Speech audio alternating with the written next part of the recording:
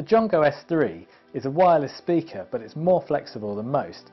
You can stream audio to it via Bluetooth, as you normally would, or you can use it as a Wi-Fi speaker, streaming again from your mobile phone, but via Pure's own Connect app.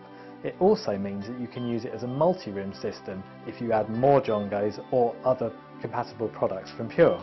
Each unit is fairly compact and it has 5 speakers, a tweeter in each of the 4 sides, and a 3.5-inch driver in the top which faces upwards. The sound is actually surprisingly good from this little unit. Bass is not amazing.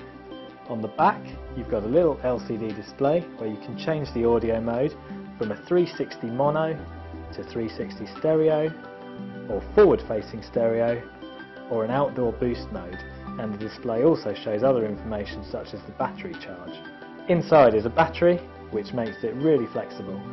There's also an auxiliary input for devices that don't have Bluetooth, and unfortunately instead of built-in Bluetooth there's an awkward dongle.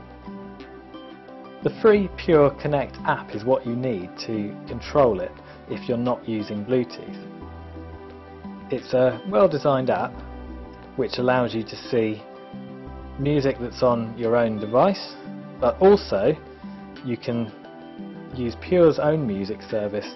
You can play podcasts which are on demand, or you can play internet radio stations, or you can use Pure's own music service which is similar to Spotify and has a similarly big catalogue and costs $4.99 a month.